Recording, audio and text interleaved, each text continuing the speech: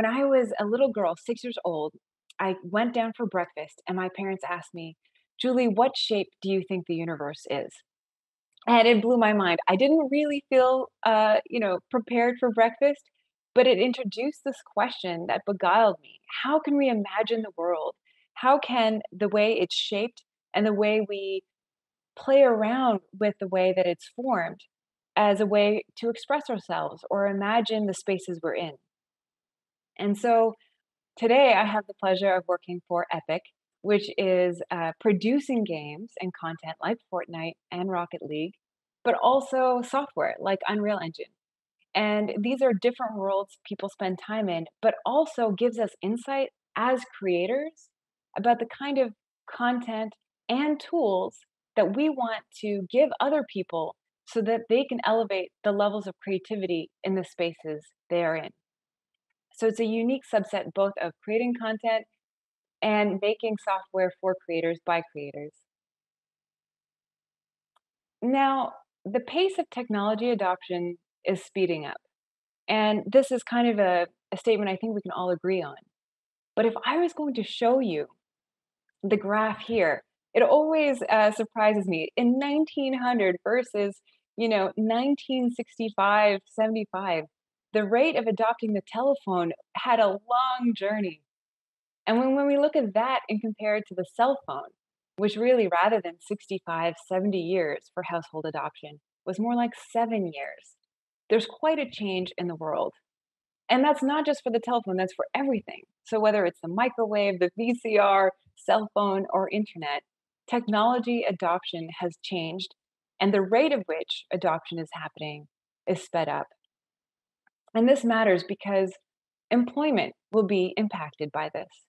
If you think about agriculture, the amount of labor that was required in the beginning to produce what we have now, it was an entirely different pathway and market required. But as technology was adopted, that changed and did not require as many people and as much employment.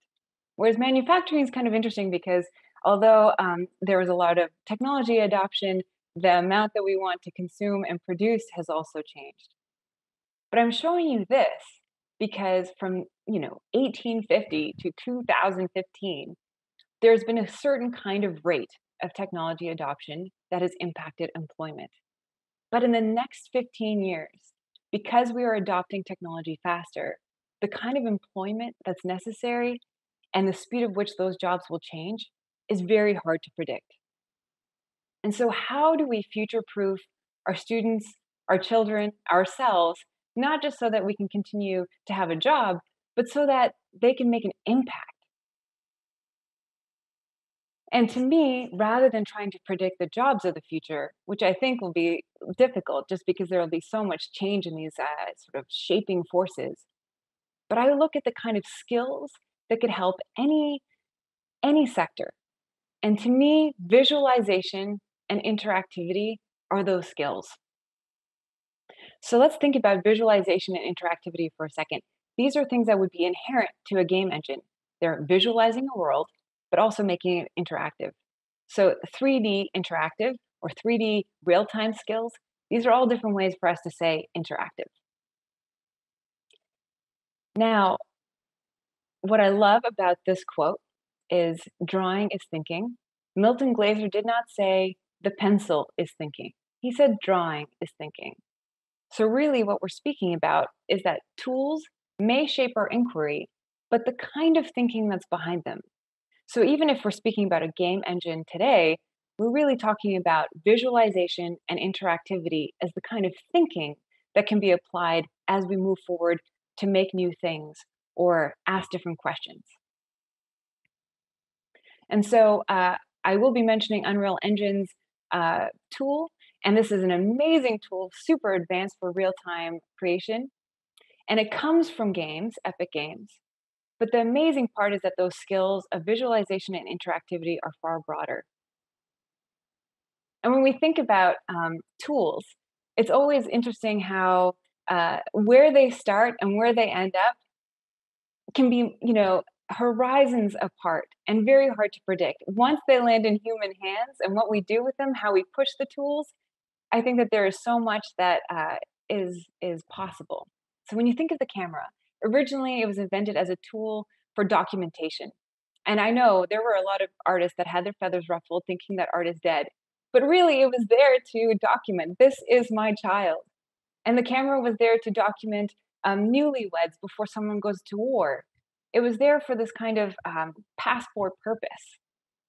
But it didn't take long before Cartier de Bresson started to use black and white photography and invent his own vernacular for the art. And if you look at the bottom right hand photo, this is a photo taken underwater that looks like a Baroque painting.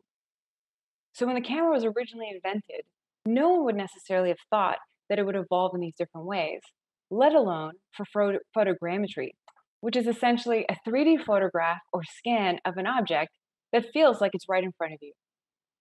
Now, this is where the interaction and the interactivity is really important for the visualization because we've had still images for a long time. But having them now be interactive means that we can prototype and experiment and learn so much faster. So an example is, in a lot of film, if we're rendering an image for hyperrealism, it could take 24, 30 hours to render something. So as an artist, my creative process uh, is challenging. It would be like learning to play the piano when I can only play one note every 24 hours. My ability to iterate, invent, and learn from my own creative process would have a different kind of feedback loop. Here, with real time, you actually can place this in the environment, twirl it around, get an experience immediately, and know how you want to keep inventing and playing. So, if you were going to say, Julie, if the world is the future of singing, I would be mortified, and I would think, oh man, I'm not going to be able to, contribute to that future. So, if you don't find that you're a visual person, I want to say this: we're moving from having to make the visuals to thinking in libraries. And I bet everybody can think in libraries. And we're such visual creatures that if you have these assets in our Quixel mega scans, we have 28,000 assets where you can populate a world and start to build that space where you want to spend time. And this easy way to work with each other and make it visual is a few clicks away. So here's an example of if there was an architect working with a landscape company, how you could import your data from the architect, and you might have someone else in the community who starts to pick up materials that feel like it represents the kind of concept that they want. And then you might have your landscape architect start to play around with the vegetation. And around the corner might be your urban planner, and they start to add people to look at how they walk on the sidewalk and see if there's any kind of patterns to observe and changes to make. And it might be that you add the lights, just so you get this feeling for what this will be all year round. So in a few clicks, the kind of communication that we have and the ability to try things out before we're committed to them is unfathomable. And here's another example from MetaHumans. And this is a kind of question where there are a lot of people working on AI, but what is the visual component for AI? And if you can imagine having hyper-realistic metahumans that might be able to teach you a language, they might be able to answer questions about your taxes, they might be able to give you a human component to all the things that we want that now are just in 2 dimensions on the internet and pages that we're scanning. So imagine what's possible when what you are learning is a place you can go. And it's for this reason that many industries have adopted Unreal Engine. Everything from architecture to games, automotive, manufacturing, advertising. And in film and television, you may have heard of something called virtual production. It's very exciting for things like The Mandalorian, where we have this LED screen and it is projected with everything from the computer graphics space. So you have an infinite stage, and directors can see exactly how actors are working in harmony with what has happened in the computer graphics space. So it opens up a world of whole new storytelling. And this is why in the last 3 or 4 years, there's been over 160 films and television series made with Unreal Engine. In manufacturing, the adoption is of a different sort. If you can imagine how expensive it might be to redesign a car or a plant, this allows us to design those things, visualize them, but also simulate so that we have that interaction that tells us where there might be gains to be made. So these skills last a lifetime. And in fact, the real time skills are growing over 600% faster than 3D graphics. And their salary can be over 45% above other entry level jobs. So these skills not only can enhance industries, but they can actually break cycles of poverty as well.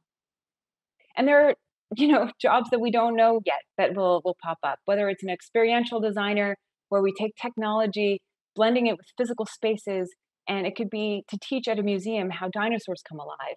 It could be to, have an art installation. We are doing a whole series called Unreal Futures, and it's showing how things like careers in advertising or fashion can actually be enhanced by these real-time skills. So we'll post that up in the chat afterwards, but it's something to look forward to. So where do we begin? Because there's a lot that I've just said. And well, there's a few myths that I want to bust first. One is that you need to code to use Unreal Engine. And with Twinmotion, which is what I showed you earlier from an architectural perspective, and this, they have asset packs. So for instance, you have all these objects really that you can move in a very interactive way to assemble the scene. And this is where we become world builders. And you can start to make something very seamlessly with zero programming. And if you think that you or your students need to know C++ to code in Unreal Engine, well, I tried to introduce this idea of visual programming. And here we have different node graphs, different nodes, and you're really using conditional statements. So, one that I use in my house is, if you do the laundry, then I will make dinner. Uh, just this idea that we use conditional statements all the time. And this visual programming allows us to plug that in. If the geometry does this, then this happens. And it means that if we don't have the right semicolon, the whole thing doesn't fall apart. You can actually check back your argument. Myth number 3 is you need to be an Unreal expert to teach with Unreal. Well, that is not the case. We worked with Eric Elder, who wanted to bring real-time skills to his students, and it was exciting. We gave a lesson plan, which was a museum. So thinking that the students could build a museum that represented them and a history that they were invested in or wanted to tell. And more importantly, um, Eric could facilitate by giving them videos to watch, asking them questions about the kind of history that they were looking to research, and then learning the basics of setting up a scene, being able to post materials on the wall, and having their friends actually experience their museum where they can walk around in that space, reading the history, seeing images posted to the wall, was a really incredible way to create an enriching educational experience where Eric was facilitating that and moving this as a shared ground to learn lessons and share them with one another. So we have a number of things that I will go into, but it's the idea that a flipped classroom is a really powerful thing. And you don't have to be an expert to teach Unreal. You really have so many things at your fingertips, which I'll talk about in a second, to share with your students and to share with other people who are looking to learn. Everything for education is free. And that means Unreal Engine, Twinmotion, Fortnite Creative, and lesson plans that we put together. But we know that it's a person that makes a difference. And people can be very motivated to learn, but really it's about community. And this quote by Howard Ringnold kind of puts it there. Increasingly, community is a part of technology, a driver of technology, and an emergent effect of technology. And it's for that reason that when we're putting together these lesson plans, which might teach game development, we hope that students will make a world for their friends to spend time in, that they'll feel generous in the kind of creation that they have, and that learning starts to feel almost, you know, in the air, but part of something that they are giving other people. And we wanted to map onto Fortnite with Fortnite Creative, which is to say, this is a world that lots of students and youth and kids are spending time in. So, what about giving them a sandbox environment where they can use the graphics they're familiar with and they can add their own piece. And it can be as, their level design can be as sort of simple or as complex as they would like to go. Their friends can collaborate with them, and they can travel to other people's worlds to be inspired and see how those worlds and imaginations are flourishing. The lesson plans we're putting together are interdisciplinary so that we really can bring an awakeness to other subjects. So whether it's building a Rube Goldberg machine, which can teach students a lot about mechanisms, collisions, not just 3D space, but also about how contraptions work, to something like a theme park, which might get them thinking about spatial design and interaction in a different way as well. We have computer science lessons that use Fortnite Creative to think about functions or conditional statements. And these are all skills that will help them in the future and are not dependent on the kind of jobs that are immediately here, but the kind of jobs that will be invented. So we are here to help, and that includes our Epic Mega Grants, which is over $100 million that we give out to all kinds of work. And we recognize that there are some great ideas out there that may just not be getting the funding that they need. So we want to enhance our community and empower them. ArtStation is another great place to learn for free, as well as get us inspiration. So I go on there to kind of build my map. Wow, look at what that person is doing, and find aspirational work and start to figure out, how do I get there?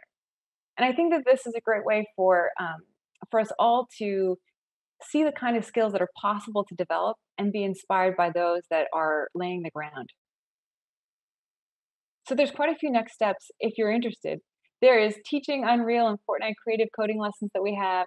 There are emerging careers that I mentioned where we are showing things like advertising and how real-time skills can really change and shape those careers. We have an educator accelerator coming on from August 2nd to 6th. And in the conversation after this, we will be answering questions and supplying information about that. We have teaching with Fortnite creative lesson plans, as well as connecting with our community. So you can connect with us on the Discord channel here, as well as after the talk with the Q&A.